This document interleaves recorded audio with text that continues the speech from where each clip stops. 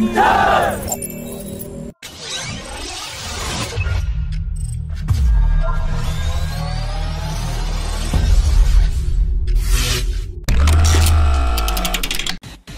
Indian pilots have started conducting joint flying and training missions with French pilots on Rafale fighter jets that are equipped with the new generation Talios laser targeting pod. The Talios combines targeting and tactical reconnaissance capabilities in a single pod, and it delivers superior image quality with the help of embedded artificial intelligence and infrared detectors that provides combat pilots and ground forces with reliable situational awareness in real time.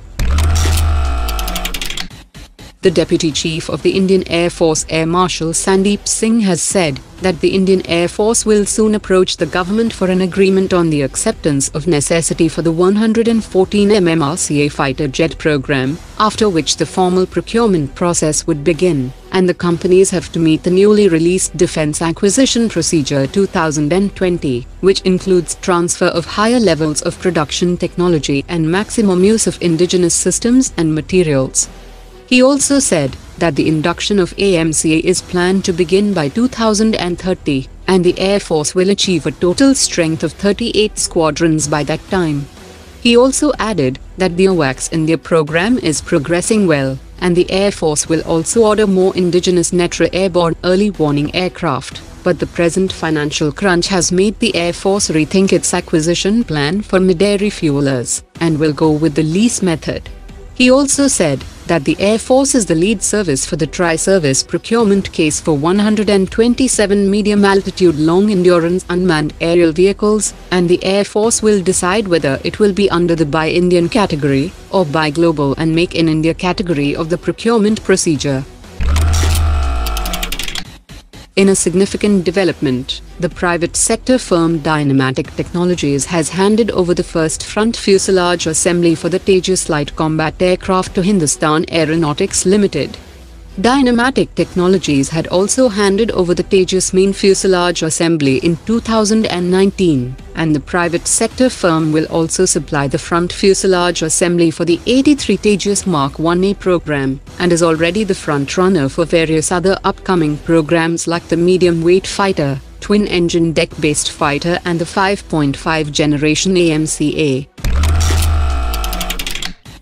The indigenously developed 155mm 39 caliber GARUD-V2 ultralight howitzer has evoked good results in the ongoing developmental testing, which has been developed by Bharat Forge in technical collaboration with the Defence Research and Development Organization.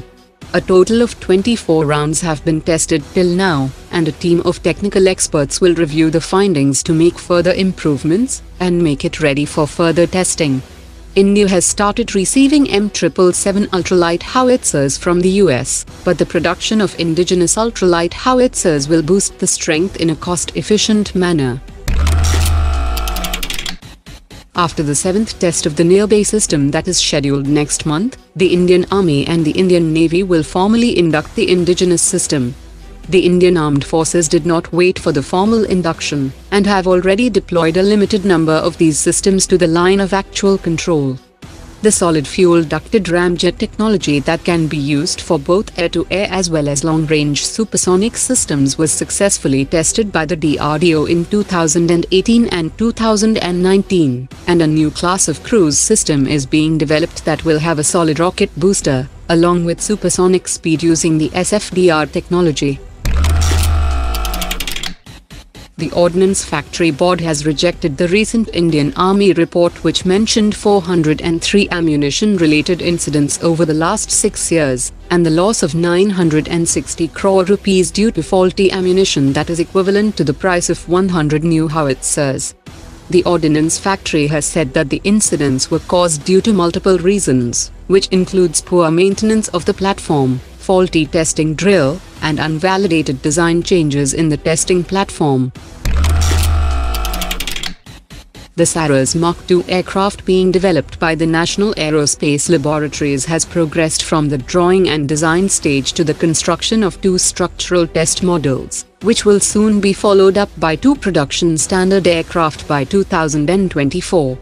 Unlike the pusher configuration of the Saras Mk2, the Mark II aircraft will feature a tractor configuration, and the new design also features an enhanced fuselage that has been optimized for takeoffs and landings from unprepared runways.